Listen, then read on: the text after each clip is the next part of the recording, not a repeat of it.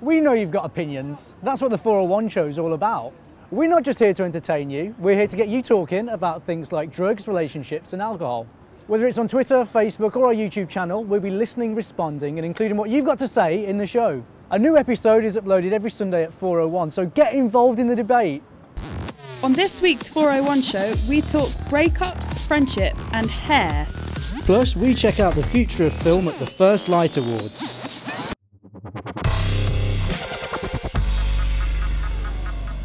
This week we've come to the Odeon Leicester Square for the First Light Awards, which celebrates the best of young filmmakers from all around the UK. I'm excited. As usual, we had loads of comments on last week's episode. I checked to Dan and Phil, and you guys loved it. You really did. We had Iki who said Phil gave some really insightful advice. Caitlin said, I know how Phil feels with not ringing the hairdressers. I never ring to order pizza or anything like that. I never ask the waiter for the bill either. I hope that one day I'll get over it. Oh, Caitlin, please get over the pizza thing. How are you going to survive at uni? Yeah. But how was your DMC? Oh, it was so good. It was lovely to see those boys. I could have stayed on that sofa all day. I heard you did. Great. Please do keep chatting on Facebook, Twitter and YouTube. We love to hear your thoughts. Give me your best cinema voice, Karina. Come on. Now it's time for How to Win at Life! Pretty good, pretty good. This week's top tip comes from a special guest. Oh. How to break up with your best friend. In at number 5, just come out with it straight. They need to know. In at number 4, tell them that maybe you aren't getting on as well as you used to and you should spend some time apart. At number 3, calmly ask them if they think you've grown apart over the past months and if they feel the same. In at number 2, just explain that you've both changed and that maybe you should stop being friends. At number 1, our top tip comes from YouTuber tyrannosauruslexxx.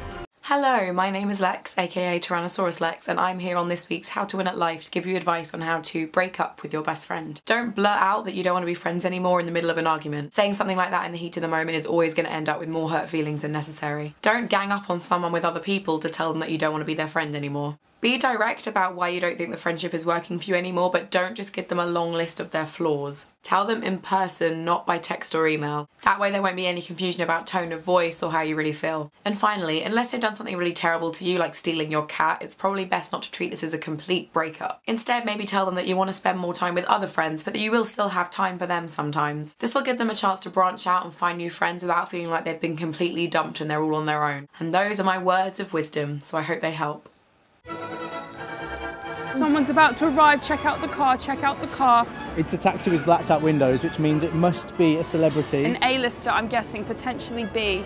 While that's happening, should we catch up on this week's talking point? Yeah. Last week's came from Ade, who plays Yemi in Youngers. He wanted to know this. Who is it? I don't know.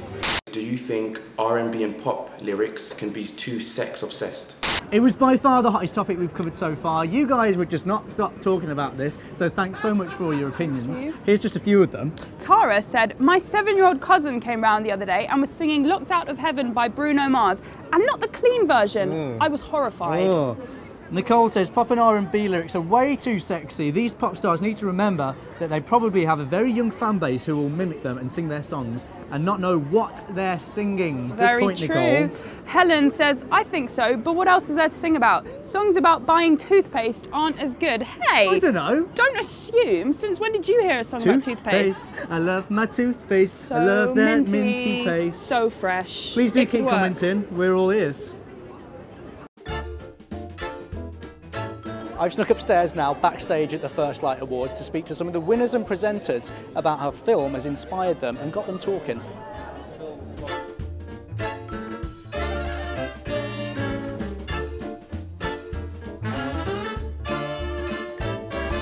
Do you think that film can help young people talk about issues? Yeah, you can, because there's a lot of young people that aren't very confident to go and speak to people, and sometimes they just try and bottle it in. It stops the problem being personal and helps them show that everyone might have the problem. It's usually just films and TV shows that show you that in the end you can sort of sit back and be happy to be who you are. You don't have to hide anything, you know. There's not a problem with being you. So why should you feel that there is? If you see your idol or like a character that you associate with and they're in the same sort of position as you, it makes you realise that you're not alone. That's the main thing. Like, it's not just about you know, the excitement of film and just the entertainment. Really. I think film's a really important way of, you know, getting important messages across and talking about issues and you know, a sort of a medium to sort of start those discussions. In the media, we have a responsibility to be, you know, mindful of how we represent those issues, but also, you know, how we encourage kids to talk about them. Film is about telling stories, and then good things happen in the world and bad things happen in the world. And the chief aim of a movie is to tell a story that we believe and that reflects the world around us. You know, so obviously there's going to be bad stuff in there too. You know, I think film can definitely be a great way to express how you feel and let others know that this is happening and this is what you can do to stop it. There are pigeons, there are people, we're definitely in the way. It's only time for Spinderbrella. Spin! Jessie J! Last week it was comic relief and Jessie J took the bold move of shaving all her hair off. Don't you mean the bald move? Bold, potato, it's the same thing, you know? It's a joke. Yeah. We've had some tweets. Tammy says, I salute Jessie J for shaving her hair off for charity. Takes a lot of confidence to be able to shave all your hair off. I definitely couldn't do it. My hair grows about 1 centimetre every 5 years. Well, I've got a weird shaped head. You do have a weird shaped head. Oh, thanks. What do you guys think? Would you ever have the confidence to do something like that? Let's give it a spin. Spin. Oh, it's getting there. Oh, Louis from One Direction. One Direction have ditched booze in favour of peppermint tea. They're staying sober before all performances from now on. It's pretty sensible and mature of those guys. Yeah, I think they've been watching How to Win at Life. How do you know? Well, because we did a How to Win at Life on how to say no to a drink at a party. Oh, yeah, we did. Our #1 fans, obs. Should we spin the wheel? Sure. Spin! That's what makes them beautiful. Uh-oh. You didn't. I did. Who's that? Selena Gomez. Oh, that's not a good photo of her. Yeah, it's really not. Last week, Selena Gomez uploaded a personal video to YouTube where she's dancing along to a song called Your Boyfriend is a Douchebag. I saw this. Yeah. We've been racking our brains and we just can't think who it could possibly be about. Selena, be a bit more obvious, please. Who could it be? Never Say Never on Twitter says, @Selena Gomez, you gotta stop, girl. What are your views on what Selena did? Is it okay to have a dig at an ex, or should you try and be the bigger person? Let us know what you think. That's it for Spinderbrella.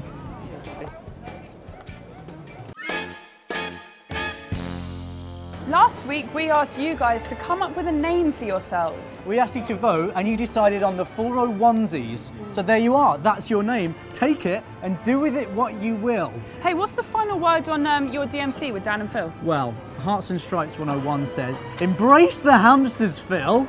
Now, if you don't know what that means, you obviously haven't watched last week's episode, so you should. The link is here. Check it out. We're live on Twitter next Wednesday at 4:01. Be there or be square. Or hexagon, or triangular. Triangular. We'll see you next week.